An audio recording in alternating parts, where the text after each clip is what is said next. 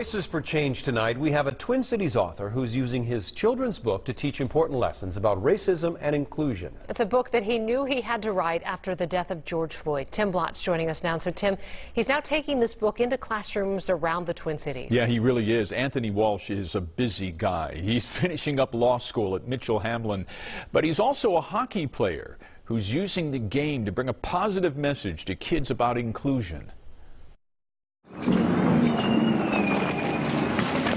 So thank you all for being here. At New City Charter School. My name is Anthony Walsh. I have written a children's book for you. The guest in Miss Olson's 5th grade class. To hear a book like this, I think, is important. Brings a lesson that hockey is for everybody. Racism is for nobody. The book is about a young child, 12-year-old Anthony. The main character, Anthony, is black. Everybody now pick up your books and we're going to read through it. Ultimately, it's a story about inclusion. I just hope no one says anything mean to me this time. But the story is partially his own. Hockey was my liberation. As a hockey player himself, Walsh grew up hearing racist taunts from opposing players. I would hear those kind of things, whether there would be somebody telling me to go play basketball or go eat a banana or that you just don't belong here. But Walsh, like Anthony in his book, powered back. He took the shot. Score! The Monarchs were the champions. And here, the lessons Tries to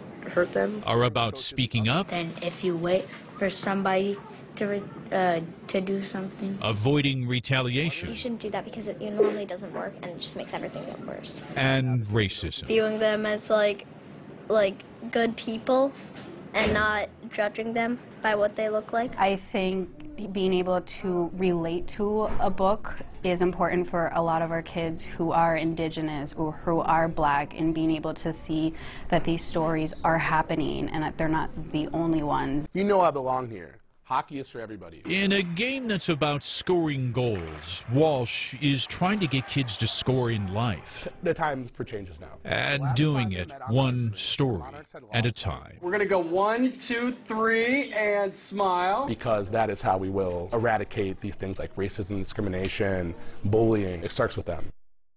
Yeah, one of our great photographers here, Sean Skinner, with the video journalism there and the editing on that piece. Beautiful. The book is called Hockey is for Everyone, and it's now in its 2nd printing and available on Amazon. You can find it all there. And Anthony's got 2 more editions that he's working on.